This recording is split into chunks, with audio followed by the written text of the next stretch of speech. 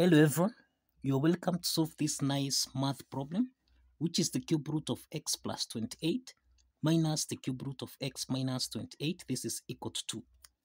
So what is the value of x? Now let's provide a solution from here.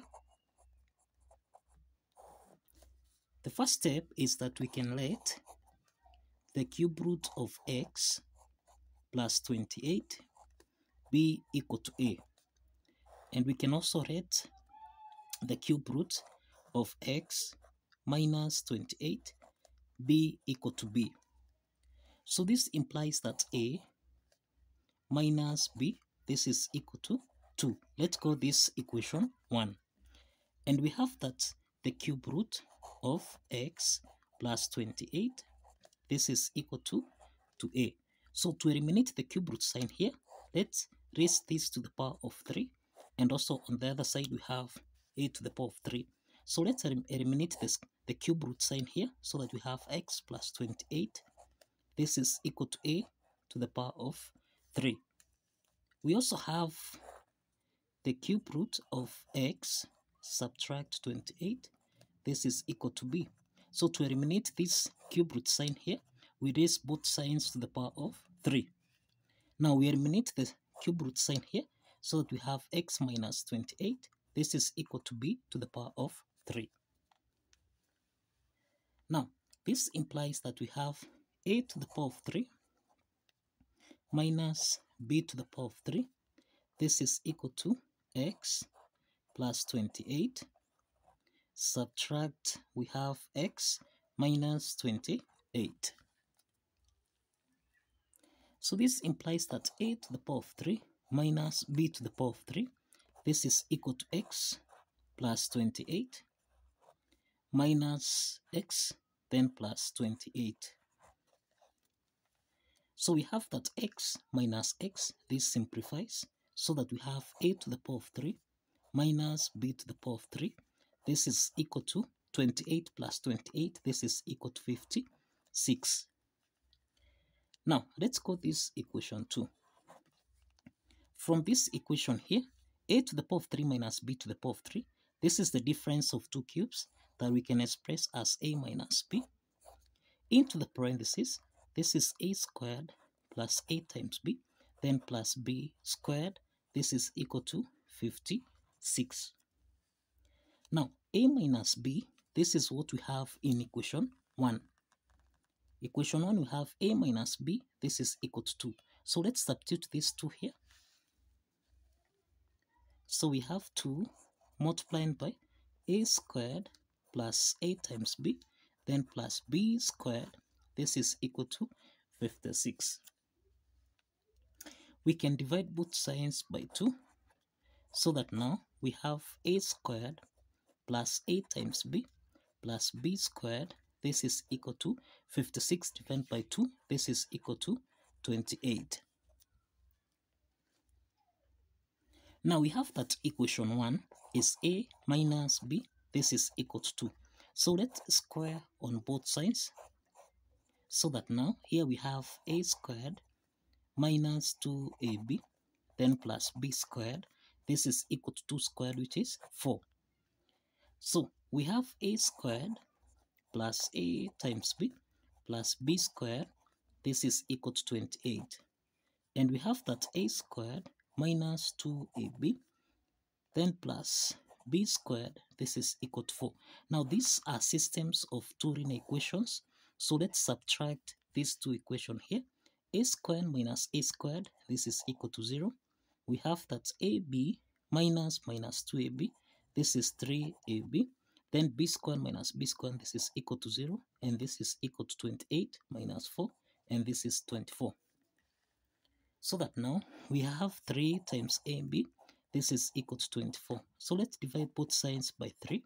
So that now we have that a times b. This is equal to 24 over 3, which is 8. So we can make a to be the subject of the formula. So let's divide both sides by b. So that now we have that a is equal to 8 over b. Now, let's call this equation 3. So from equation 1, which is a minus b, this is equal to 2. Let's substitute a, which is 8 over b. So we have 8 over b minus b. This is equal to 2.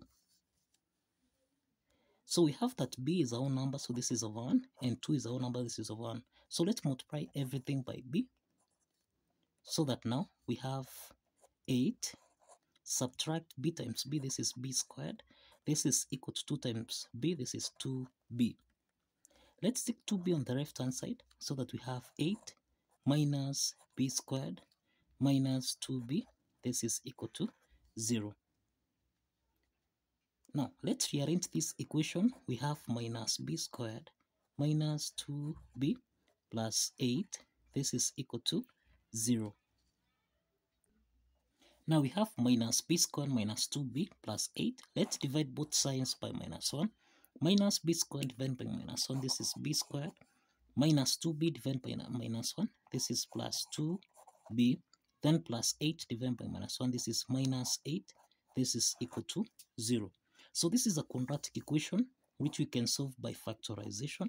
We have the product is minus 8. Sum is equal to 2.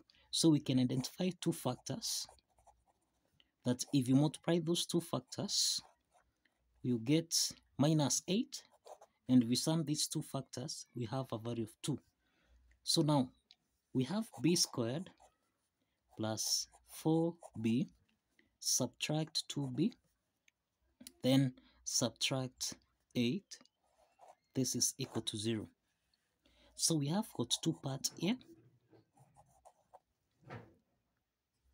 Now from the first part here, b is common here. We can factor out b, so that we have b plus 4 minus, here we have 2 is common, so we have 2 into the parentheses. This is b plus 4. This is equal to 0. So here we have b minus 2. Then we have b plus 4. This is equal to 0. So we have got two parts here. We have b minus 2. This is equal to 0.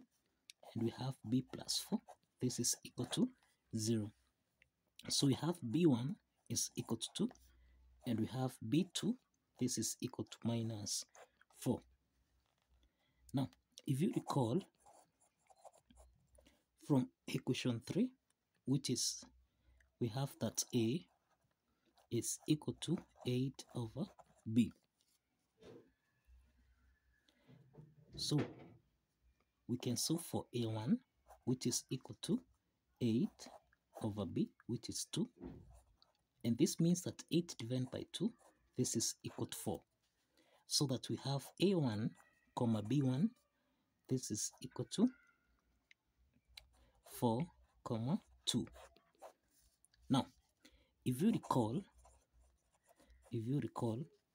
we have seen that let the cube root of x plus 28 be equal to a, and we have that the cube root of x minus 28, this is equal to b.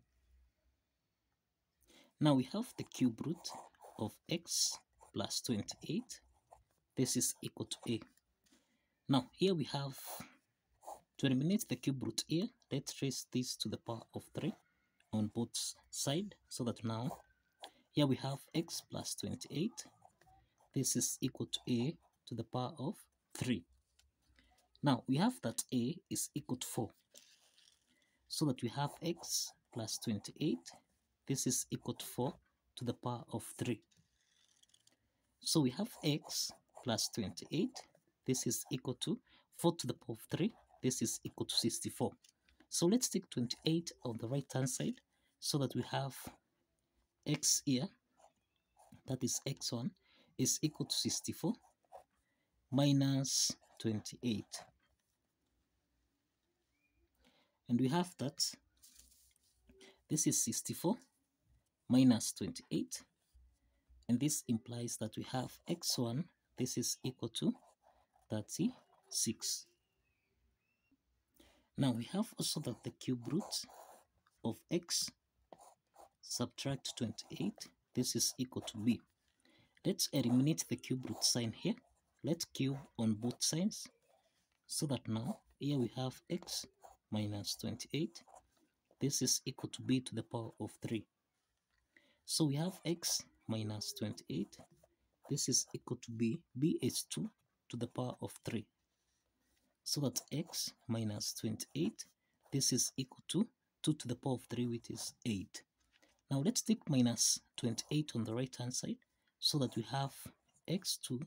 This is the same thing as 8 plus 28. And we have that x2 is equal to 36. Now, let's verify that x equal to 36 satisfies the equation. Now, let's verify that x equal to 36 satisfies the equation. Now, if you recall, we have that the cube root of x plus 28 subtract the cube root of x minus 28. This is supposed to give us a value of 2. Now let's substitute x equal to 36. So we have the cube root of 36 plus 28 subtract the cube root of 36 subtract 28. This is supposed to give us a value of 2. So we have the cube root of 36 plus 28. This is 64. We have 36 plus 28. This is 64. Then subtract the cube root of 36 minus 28, which is 8. This should give us a value of 2. The cube root of 64, this is the same thing as 4, minus the cube root of 8, which is 2.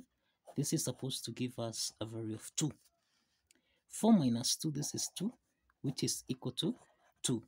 So this means that the left hand side is equal to the right hand side. And this proves that the value of x, which is 36, satisfies the equation. So kindly follow the steps, like this video, and kindly subscribe. Like this video and kindly subscribe. See you in the next video.